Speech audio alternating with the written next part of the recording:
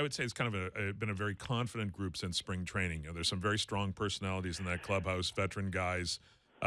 It's kind of wound a bit tight, but there certainly was no lack of self-belief in this team. Mm-hmm. Dan, you've been around teams occasionally that have gone into death spirals. I have too, and so has Jeff.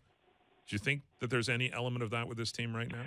I think there might be a little bit. And back at the beginning of the year, I would actually use the word cocky more than confident. And I think confident is a better attribute than cocky most of the time. So I think they probably came out of spring training feeling they had unfinished business from last year and they were good enough to do it. And they're not wrong. And then starting pitching overachieved all year, and I think they probably even got more confident. Even though the one-loss record, they didn't really get going until the middle of the season. But right now, I don't know if it's a lack of confidence. It feels to me in some corners like almost a sense of resignation, like, yeah. Oh, well, we did everything we could, but it's not. Maybe it's not meant to be. And you'd like, and again, these are very difficult things to make judgments on from the outside. So, but you'd like to see some more fight, and I don't know exactly how you define that fight. Where is it? Russell Martin went down the line yesterday. He was thrown out, but he dove headfirst into first base, which, leaving aside whether or not that's actually quicker or not, that I thought it was a great play. I think it showed people he cares. For a catcher to dive headfirst into first base to try to beat out a ground ball is great. You'd like to see more fire from the team, and I've seen frustration. But you'd like to see a little more, fight in the positive direction. And again, sometimes it's not something that you can see from the outside that easily, and sometimes it's not something you know until you see it. But we've all seen teams who have fought through adversity and managed to overcome things, and I guess you'd like to see a little bit more of that from the team and right again, now. In the situations when I've been around teams that started, good teams or decent teams that started to crumble, what happened was guys sitting at their lockers were looking at other guys saying, well, I'm doing my job, but right. buddy over here, I'm wondering if there's any of that going on.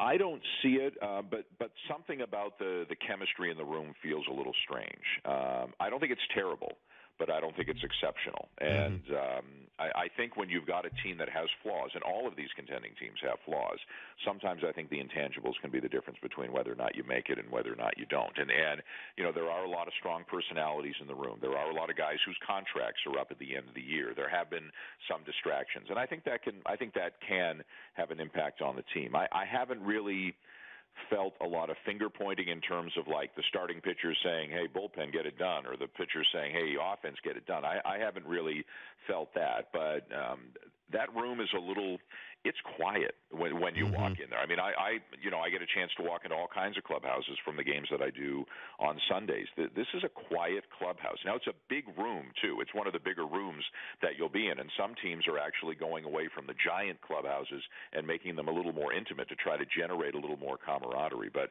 boy, sometimes you walk in there and you just don't hear very much. No, it's a great point, and I know it's something those of us who've been in the clubhouse have talked about how different it was or how different it is. I mean, a lot of that I think has to do with David Price's absence, and I have to admit, you know what, I was one of those people.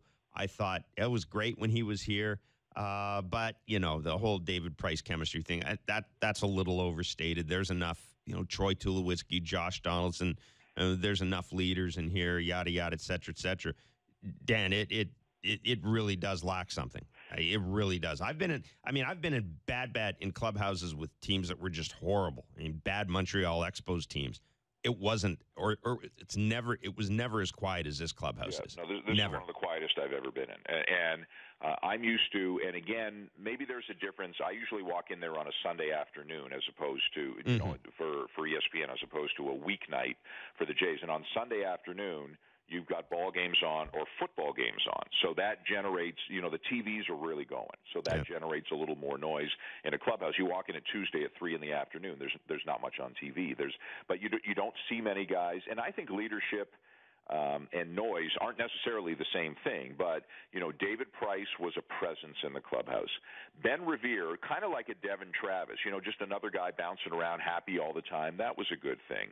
As silly as it sounds, when Munenori Kawasaki was up with the team over the last few years, I think he meant something, and some people would roll their eyes, but he's bouncing around the clubhouse too, having fun. But right now, I don't think there's finger pointing, but I think some guys have a lot of things on their minds, and it's good to hear they came out of a meeting and talked about, everybody getting their oars in the water at the same time. But why do you need to say everybody get their oars in the water at the same time? That's so to me, that's a good news, bad news kind of thing. And again, there are lots of things at play that we're not privy to, not being part of the 25-man roster, and that's the way that it should be. But it just doesn't feel to me like they're all fighting the same fight. Well, and you know what, Dan? There's a lot of different kinds of teams that can win. Like a lot of different personalities in a team that can win. But one thing I would say about this group, and I'm like Jeff, when I had the David Price, the hoverboards, the buying people bathrobes and eating popcorn.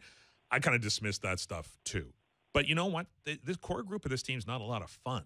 If you look at Jose Bautista, Josh Donaldson, Russell Martin, Troy Tulowitzki, fun is not the first word that comes to mind with that crowd, is it?